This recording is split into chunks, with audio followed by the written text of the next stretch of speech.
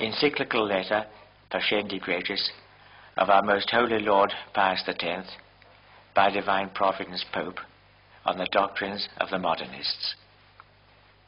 To the patriarchs, primates, archbishops, and other local ordinaries in peace and communion with the Apostolic See, Pope Pius X, venerable brethren, health and the Apostolic benediction. One of the primary obligations assigned by Christ to the office divinely committed to us of feeding the Lord's flock is that of guarding with the greatest vigilance the deposit of the faith delivered to the saints, rejecting the profane novelties of words and the gainsaying of knowledge falsely so called. There has never been a time when this watchfulness of the supreme pastor was not necessary to the Catholic body. For owing to the efforts of the enemy of the human race, there have never been lacking, to quote St. Paul, men speaking perverse things, vain talkers and seducers, erring and driving into error. It must, however, be confessed that these latter days have witnessed a notable increase in the number of the enemies of the cross of Christ, who, by arts entirely new and full of deceit, are striving to destroy the vital energy of the Church, and as far as in them lies, utterly to subvert the very kingdom of Christ. Wherefore, we may no longer keep silence, lest we should seem to fail in our most sacred duty, and lest the kindness that in the hope of wiser counsels we have hitherto shown them should be set down to lack of diligence in the discharge of our office. Section heading, The Gravity of the Situation. That we should act without delay in this matter is made imperative especially by the fact that the partisans of error are to be sought not only among the Church's open enemies, but, what is to be most dreaded and deplored, in our very bosom, and are the more mischievous the less they keep in the open. We allude, venerable brethren, to many who belong to the Catholic laity, and, what is much more sad, to the ranks of the priesthood itself, who, animated by a false zeal for the Church, lacking the solid safeguards of philosophy and theology, nay more, thoroughly imbued with the poisonous doctrines taught by the enemies of the Church, and lost to all sense of modesty, put themselves forward as reformers of the Church, and forming more boldly into line of attack, assail all that is most sacred in the work of Christ, not sparing even the person of the divine Redeemer, whom, with sacrilegious audacity, they degrade to the condition of a simple and ordinary man. Although they express their astonishment that we should number them amongst the enemies of the Church, no one will be reasonably surprised that we should do so, if, leaving out of account the internal disposition of the soul, of which God alone is the judge, he considers their tenets, their manner of speech, and their action. Nor indeed would he be wrong in regarding them as the most pernicious of all the adversaries of the Church. For as we have said, they put into operation their designs for her undoing, not from without, but from within. Hence, the danger is present almost in the very veins and heart of the Church, whose injury is the more certain from the very fact that their knowledge of her is more intimate. Moreover, they lay the axe not to the branches and shoots, but to the very root, that is, to the faith and its deepest fibers. And once having struck at this root of immortality, they proceed to diffuse poison through the whole tree, so that there is no part of Catholic truth which they leave untouched, none that they do not strive to corrupt. Further, none is more skillful, none more astute than they in the employment of 1,000 noxious devices. For they play the double part of rationalist and Catholic, and this so craftily that they easily lead the unwary into error. And as audacity is their chief characteristic, there is no conclusion of any kind from which they shrink, or which they do not thrust forward with pertinacity and assurance. To this must be added the fact, which indeed is well calculated to deceive souls, that they lead lives of the greatest activity, of assiduous and ardent application to every branch of learning, and that they possess, as a rule, a reputation for irreproachable morality. Finally, there is the fact, which is all but fatal to the hope of cure, that their very doctrines have given such a bent to their minds that they disdain all authority and brook no restraint. And relying upon a false conscience, they attempt to ascribe to a love of truth that which is in reality the result of pride and obstinacy. Once, indeed, we had hopes of recalling them to a better mind, and to this end we first of all treated them with kindness as our children, then with severity, and at last we have had recourse, though with great reluctance, to public reproof. It is known to you, venerable brethren, how unavailing have been our efforts. For a moment they have bowed their head, only to lift it more arrogantly than before. If it were a matter which concerned them alone, we might perhaps have overlooked it, but the security of the Catholic name is at stake. Wherefore we must interrupt a silence which it would be criminal to prolong, that we may point out to the whole Church, as they really are, men who are badly disguised. Section heading, The Division of the Encyclical. It is one of the cleverest devices of the modernists, as they are commonly and rightly called, to present their doctrines without order and systematic arrangement, in a scattered and disjointed manner, so as to make it appear as if their minds were in doubt or hesitation, whereas in reality they are quite fixed and steadfast. For this reason, it will be of advantage, venerable brethren, to bring their teachings together here into one group, and to point out their interconnection, and thus to pass to an examination of the sources of the errors, and to prescribe remedies for averting the evil results. Part 1. Analysis of modernist teaching.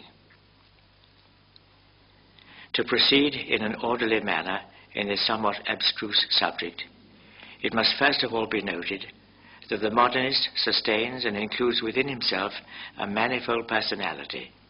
He is a philosopher, a believer, a theologian, an historian, a critic, an apologist, a reformer.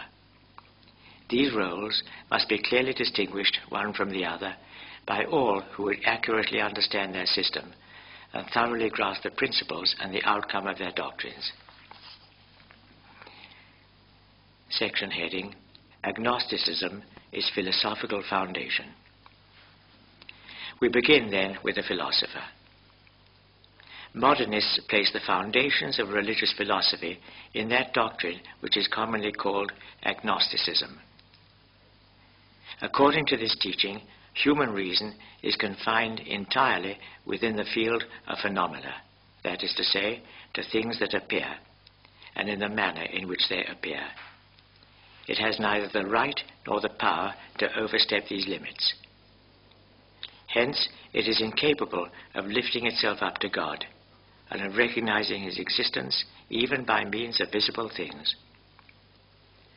From this it is inferred that God can never be the direct object of science, and that as regards history, he must not be considered as an historical subject. Given these premises, everyone will at once perceive what becomes of natural theology, of the motives of credibility, of external revelation. The modernists simply sweep them entirely aside. They include them in intellectualism, which they denounce as a system which is ridiculous and long since defunct. Nor does the fact that the Church has formally condemned these portentous errors exercise the slightest restraint upon them. Yet the Vatican Council has defined, quote, "If anyone says that the one true God, our Creator and Lord, cannot be known with certainty by the natural light of human reason, by means of the things that are made, let him be anathema," unquote. And also, quote, "If anyone says that it is not possible or not expedient that man be taught, through the medium of divine revelation, about God and the worship to be paid him, let him be anathema," unquote. And finally, quote, If anyone says that divine revelation cannot be made credible by external signs, and that therefore men should be drawn to the faith only by their personal internal experience or by private inspiration, let him be anathema." Unquote. It may be asked, in what way do the modernists contrive to make the transition from agnosticism, which is a state of pure nescience, to scientific and historic atheism, which is a doctrine of positive denial? And consequently, by what legitimate process of reasoning they proceed from the fact of ignorance as to whether God has in fact intervened in the history of the human race or not, to explain this history, leaving God out altogether, as if he really had not intervened. Let him answer who can. Yet it is a fixed and established principle among them that both science and history must be atheistic, and within their boundaries there is room for nothing but phenomena. God and all that is divine are utterly excluded.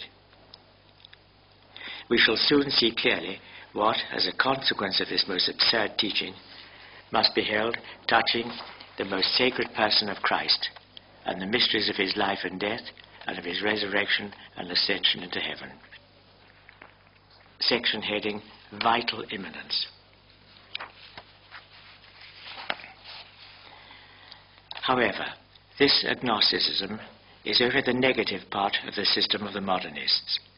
The positive part consists in what they call vital immanence. Thus they advance from one to the other. Religion, whether natural or supernatural, must, like every other fact, admit of some explanation. But when natural theology has been destroyed, and the road to revelation closed by the rejection of the arguments of credibility, and all external revelation absolutely denied, it's clear that this explanation will be sought in vain outside of man himself. It must therefore be looked for in man, and since religion is a form of life, the explanation must certainly be found in the life of man. In this way is formulated the principle of religious immanence. Moreover, the first actuation, so to speak, of every vital phenomenon, and religion, as noted above, belongs to this category, is due to a certain need or impulsion. But speaking more particularly of life, it has its origin in a movement of the heart, which movement is called a sense. Therefore, as God is the object of religion, we must conclude that faith, which is the basis and foundation of all religion, must consist in a certain interior sense, originating in a need of the divine.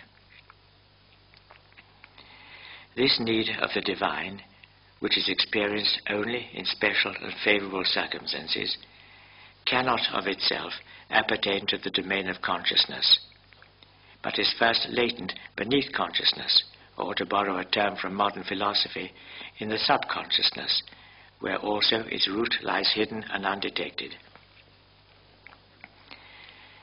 It may perhaps be asked how it is that this need of the divine, which man experiences within himself, resolves itself into religion.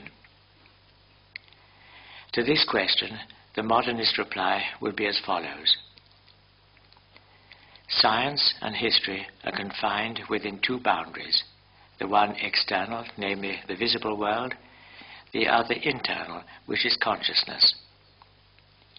When one or other of these limits has been reached, there can be no further progress, for beyond is the unknowable. In presence of this unknowable, whether it's outside man and beyond the visible world of nature, or lies hidden within the subconsciousness, the need of the divine inner soul, which is prone to religion, excites, according to the principles of fideism, without any previous advertence of the mind, excites a certain special sense, and this sense possesses, implied within itself, both as its own object and as its intrinsic cause, the divine reality itself, and in a way unites man with God. It is this sense to which modernists give the name of faith, and this is what they hold to be the beginning of religion. But we have not yet reached the end of their philosophizing, or, to speak more accurately, of their folly. Modernists find in this sense not only faith, but in and with faith, as they understand it, they affirm that there is also to be found revelation. For indeed, what more is needed to constitute a revelation? Is not that religious sense, which is perceptible in the conscience, revelation, or at least the beginning of revelation? Nay, is not God himself manifesting himself, indistinctly, it's true, in the same religious sense to the soul? And they add, since God is both the object and the cause of faith, this revelation is at the same time of God and from God. That is to say, God is both the revealer and the revealed. From this, venerable brethren, springs that most absurd tenet of the modernists, that every religion, according to the different aspect under which it is viewed, must be considered as both natural and supernatural. It is thus that they make consciousness and revelation synonymous. From this, they derive the law laid down as the universal standard, according to which religious consciousness is to be put on an equal footing with revelation, and that to it all must submit, even the supreme authority of the Church, whether in the capacity of teacher or in that of legislator in the province of sacred liturgy or discipline. Section heading, Deformation of Religious History, the Consequence. In all this process, from which, according to the modernists, faith and revelation spring, one point is to be particularly noted, for it is of capital importance on account of the historico-critical corollaries which they deduce from it. The unknowable they speak of does not present itself to faith as something solitary and isolated, but on the contrary, in close conjunction with some phenomenon which, though it belongs to the realms of science or history, yet to some extent exceeds their limits. Such a phenomenon may be a fact of nature containing within itself something mysterious, or it may be a man whose character, actions and words cannot, apparently, be reconciled with the ordinary laws of history.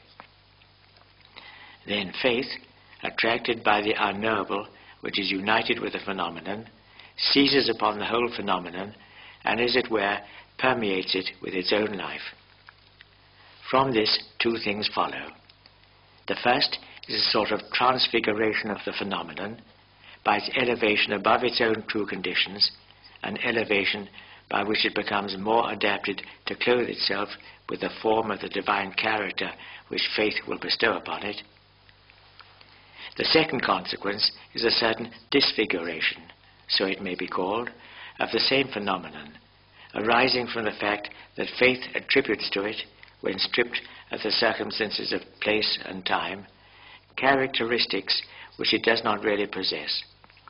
And this takes place especially in the case of the phenomena of the past, and the more fully in the measure of their antiquity. From these two principles, the modernists deduce two laws, which, when united with a third, which they have already derived from agnosticism, constitute the foundation of historic criticism. An example may be sought in the person of Christ. In the person of Christ, they say, science and history encounter nothing that is not human. Therefore, in virtue of the first canon deduced from agnosticism, whatever there is in his history suggestive of the divine must be rejected. Then, according to the second canon, the historical person of Christ was transfigured by faith. Therefore, everything that raises it above historical conditions must be removed. Lastly, the third canon, which lays down that the person of Christ has been disfigured by faith, requires that everything should be excluded, deeds and words and all else, that is not in strict keeping with his character, condition and education, and with the place and time in which he lived. A method of reasoning which is passing strange, but in it we have the modernist criticism. It is thus that the religious sense, which through the agency of vital immanence emerges from the lurking places of the subconsciousness, is the germ of all religion and the explanation of everything that has been or ever will be in any religion. This sense, which was at first only rudimentary and almost formless, under the influence of that mysterious principle from which it originated, gradually matured with the progress of human life, of which, as has been said, it is a certain form. This, then, is the origin of all, even of supernatural religion. For religions are mere developments of this religious sense. Nor is the Catholic religion an exception. It's quite on a level with the rest. For it was engendered by the process of vital immanence, and by no other way, in the consciousness of Christ, who is a man of the choicest nature, whose like has never been nor will be. In hearing these things, we shudder indeed at so great an audacity of assertion and so great a sacrilege. And yet, venerable brethren, these are not merely the foolish babblings of unbelievers. There are Catholics, yea, and priests too, who say these things openly, and they boast that they're going to reform the church by these ravings. The question is no longer one of the old era which claimed for human nature a sort of right to the supernatural. It's gone far beyond that, and has reached the point where it is affirmed that our most holy religion, in the man Christ as in us, emanated from nature spontaneously and of itself. Nothing assuredly could be more utterly destructive of the whole supernatural order. For this reason, the Vatican Council most justly decreed, quote, "If anyone says that man cannot be raised by God to a knowledge and perfection which surpasses nature, but that he can and should, by his own efforts and by constant development, attain finally to the possession of all truth and good, let him be anathema." Unquote.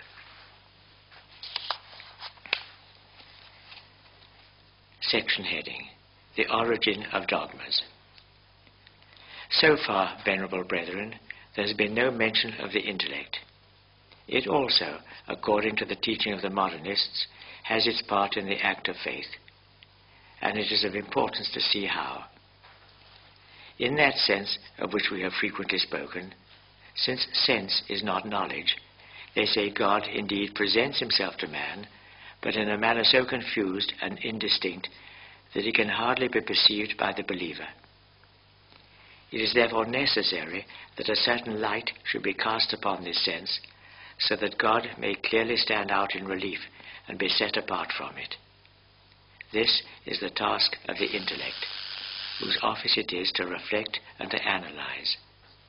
And by means of it, man first transforms into mental pictures the vital phenomena which arise within him, and then expresses them in words.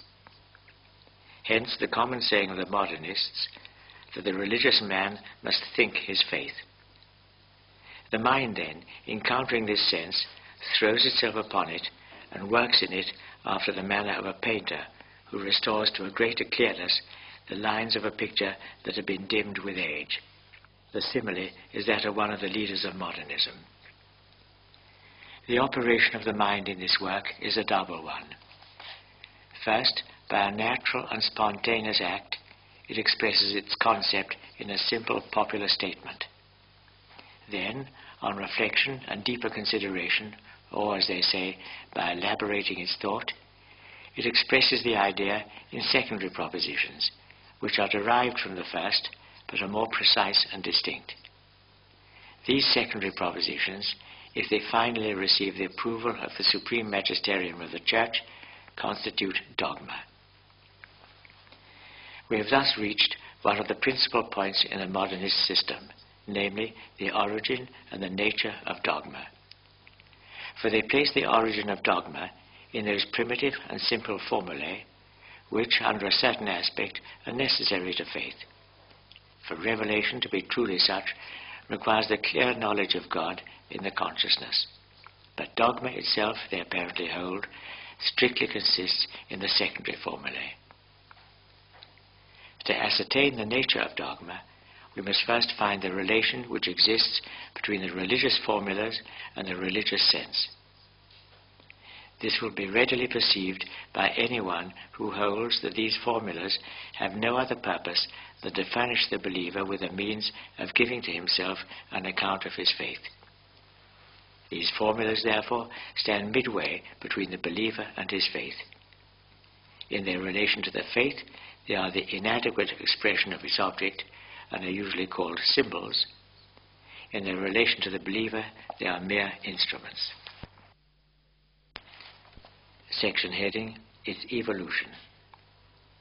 Hence, it is quite impossible to maintain that they absolutely contain the truth, for insofar as they are symbols, they are images of truth, and so must be adapted to the religious sense in its relation to man. And as instruments, they are the vehicles of truth, and must therefore in their turn be adapted to man in his relation to the religious sense. But the object of the religious sense, as something contained in the absolute, possesses an infinite variety of aspects, of which now one, now another may present itself. In like manner, he who believes can avail himself of varying conditions. Consequently, the formula which we call dogma must be subject to these vicissitudes, and are therefore liable to change. Thus the way is opened to the intrinsic evolution of dogma. Here we have an immense structure of sophisms which ruin and wreck all religion. Dogma is not only able, but ought to evolve and to be changed. This is strongly affirmed by the modernists and clearly flows from their principles. For amongst the chief points in their teaching is the following, which they deduce from the principle of vital immanence, namely, that religious formulas, if they are to be really religious and not merely intellectual speculations, ought to be living and to live the life of the religious sense. This is not to be understood to mean that these formulas, especially if merely imaginative, were to be invented for the religious sense. Their origin matters nothing any more than their number or quality. What is necessary is that the religious sense, with some modification where needful, should vitally assimilate them. In other words, it is necessary that the primitive formula be accepted and sanctioned by the heart, and similarly, the subsequent work from which are brought forth the secondary formulas must proceed under the guidance of the heart. Hence it comes that these formulas, in order to be living, should be and should remain adapted to the faith and to him who believes. Wherefore, if for any reason this adaptation should cease to exist, they lose their first meaning and accordingly need to be changed. In view of the fact that the character and lot of dogmatic formulas are so unstable, it is no wonder that modernists should regard them so lightly and in such open disrespect, and have no consideration or praise for anything but the religious sense and for the religious life. In this way, with consummate audacity, they criticize the Church as having strayed from the true path by failing to distinguish between the religious and moral sense of formulas and their surface meaning, and by clinging vainly and tenaciously to meaningless formulas, while religion itself is allowed to go to ruin. Blind they are, and leaders of the blind, puffed up with the proud name of science, they reach that pitch of folly at which they pervert the eternal concept of truth and the true meaning of religion. In introducing a new system in which they are seen to be under the sway of a blind and unchecked passion for novelty, thinking not at all of finding some solid foundation of truth, but despising the holy and apostolic tradition, they embrace other and vain, futile, uncertain doctrines, unapproved by the Church, on which, in the height of their vanity, they think they can base and maintain truth itself. That last bit was a quote from Pope Gregis XVI, 1834. Section heading, The Modernist as Believer, Individual Experience and Religious Certitude. Thus far, venerable brethren, we have considered the modernist as a philosopher. Now, if we proceed to consider him as a believer, and seek to know how the believer, according to modernism, is marked off from the philosopher, it must be observed that although the philosopher recognizes the reality of the divine as the object of faith, still this reality is not to be found by him but in the heart of the believer, as an object of feeling and affirmation, and therefore confined within the sphere of phenomena. But the question as to whether in itself it exists outside that feeling and affirmation is one which the philosopher passes over and neglects. For the modernist believer, on the contrary, is an established and certain fact that the reality of the divine does really exist in itself and quite independently of the person who believes in it. If you ask on what foundation this assertion of the believer rests, he answers, in the personal experience of the individual. On this head, the modernists differ from the rationalists only to fall into the views of the Protestants and pseudo-mystics. The following is their manner of stating the question. In the religious sense, one must recognize a kind of intuition of the heart, which puts man in immediate contact with the reality of God, and infuses such a persuasion of God's existence and his action both within and without man as far to exceed any scientific conviction. They assert, therefore, the existence of a real experience, and one of a kind that surpasses all rational experience. If this experience is denied by some, like the rationalists, they say that this arises from the fact that such persons are unwilling to put themselves in the moral state necessary to produce it. It is this experience which makes the person who acquires it to be properly and truly a believer. How far this position is removed from that of Catholic teaching. We have already seen how its fallacies have been condemned by the Vatican Council. Later on, we shall see how these errors, combined with those which we have already mentioned, open wide the way to atheism. Here it is well to note at once that given this doctrine of experience, united with that of symbolism, every religion, even that of paganism, must be held to be true. What is to prevent such experiences from being found in any religion? In fact, that they are so is maintained by not a few. On what grounds can modernists deny the truth of an experience affirmed by a follower of Islam? Will they claim a monopoly of true experiences for Catholics alone? Indeed, modernists do not deny, but actually maintain, some confusedly, others frankly, that all religions are true. That they cannot feel otherwise is obvious. For on what ground, according to their theories, could falsity be predicated of any religion whatsoever? Certainly, it would be either on account of the falsity of the religious sense or on account of the falsity of the formula pronounced by the mind. Now, the religious sense, although it may be more perfect or less perfect, is always one and the same. And the intellectual formula, in order to be true, has but to respond to the religious sense and to the believer, whatever be the intellectual capacity of the latter. In the conflict between different religions, the most that modernists can maintain is that the Catholic has more truth because it is more vivid, and that it deserves with more reason the name of Christian because it corresponds more fully with the origins of Christianity. No one will find it unreasonable that these consequences flow from the premises.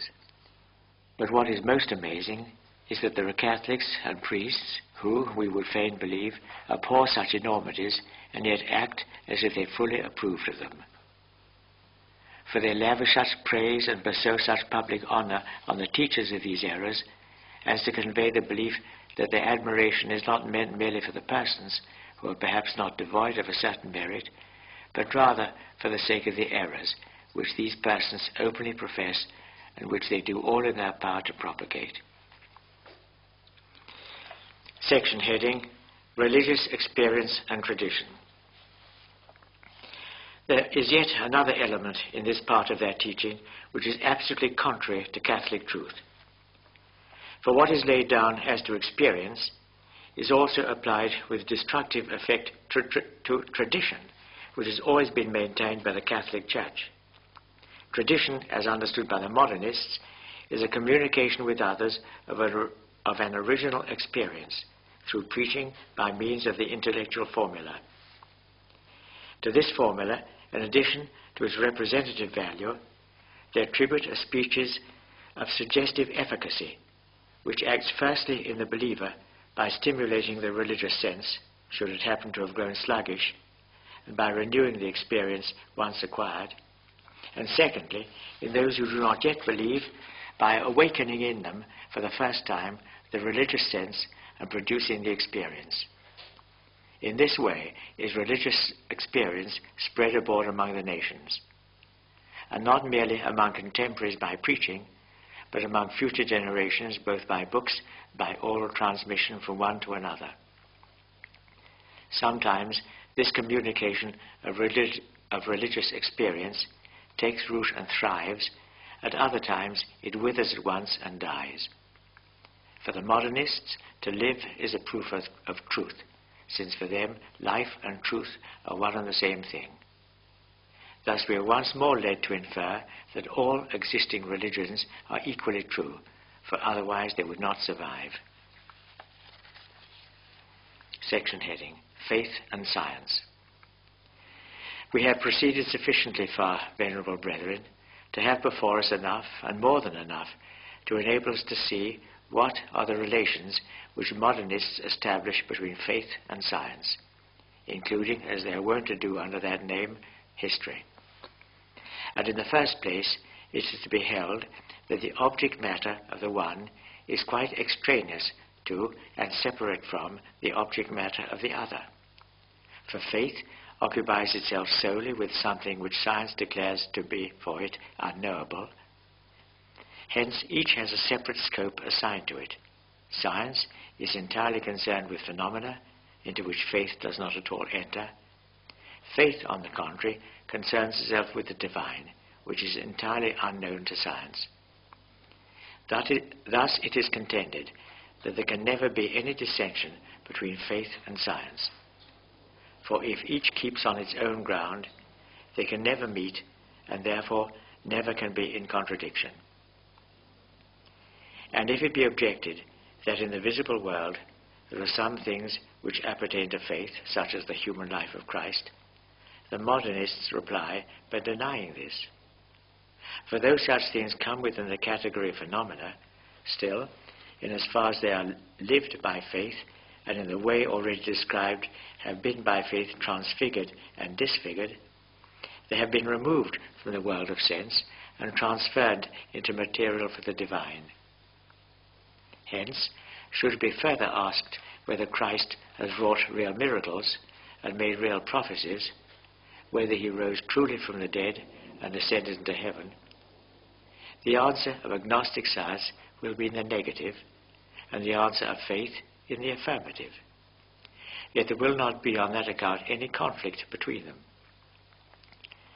For it will be denied by the philosopher, as a philosopher speaking to philosophers, and considering Christ only in historical reality, and it will be affirmed by the believer as a believer speaking to believers and considering the life of Christ as lived again by the faith and in the faith. Section heading: Faith subject to science. It would be a great mistake, nevertheless, to suppose that according to these theories, one is allowed to believe that faith and science are entirely independent of each other. On the side of science, that is indeed quite true and correct, but it is quite otherwise with regard to faith, which is subject to science, not on one, but on three grounds.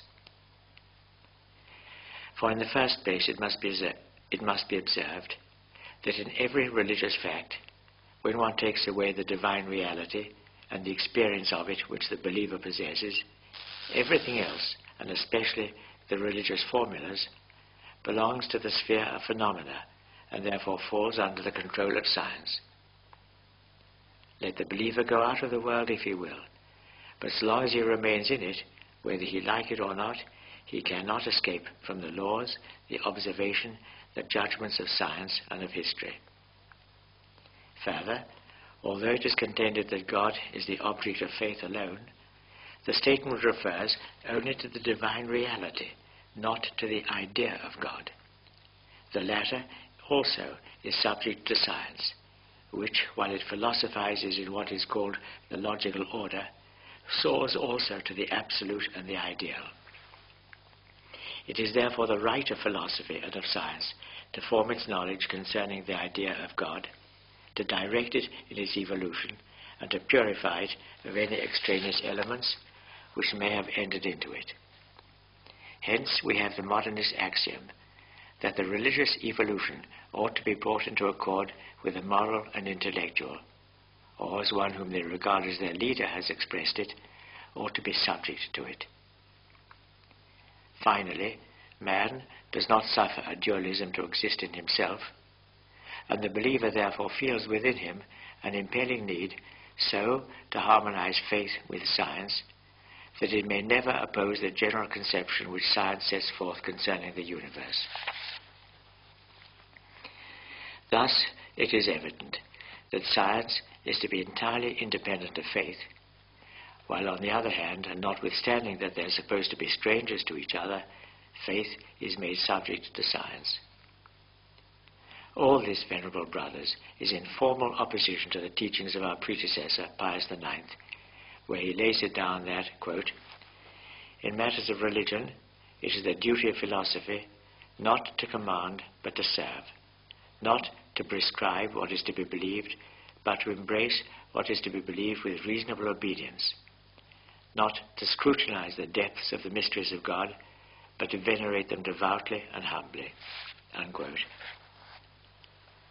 The modernists completely invert the parts, and to them may be applied the words which another of our predecessors, Gregis IX, addressed to some theologians of his time, quote, "Some among you, puffed up like bladders with a spirit of vanity, strive by profane novelties to cross the boundaries fixed by the fathers, twisting the meaning of the sacred text to the philosophical teaching of the rationalists, not for the profit of their hearer, but to make a show of science.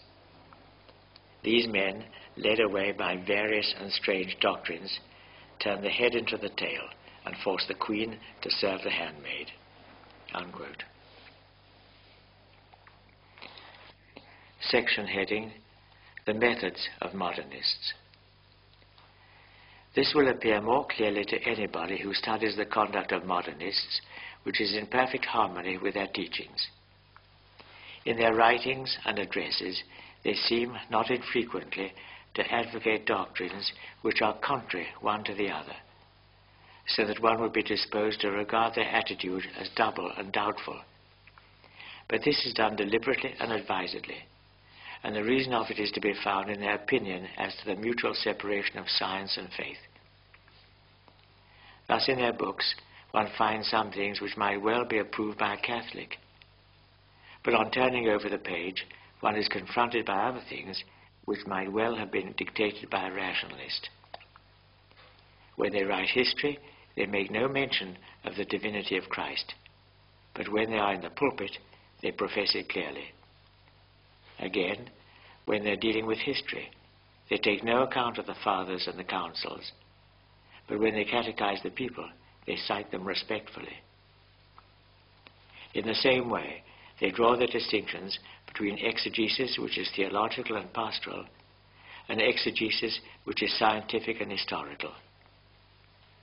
So too, when they treat of philosophy, history, and criticism, acting on the principle that science in no way depends upon faith, they feel no special horror in treading the footsteps of Luther, and are wont to display a manifold contempt for Catholic doctrines, for the Holy Fathers, for the ecumenical councils, for the ecclesiastical magisterium. And should they be taken to task for this, they complain that they are being deprived of their liberty. Lastly, maintaining the theory that faith must be subject to science, they continuously and openly rebuke the Church on the ground that she resolutely refuses to submit and accommodate her dogmas to the opinions of philosophy, while they, on their side, having for this purpose blotted out the old theology, endeavour to introduce a new theology which shall support the aberrations of philosophers.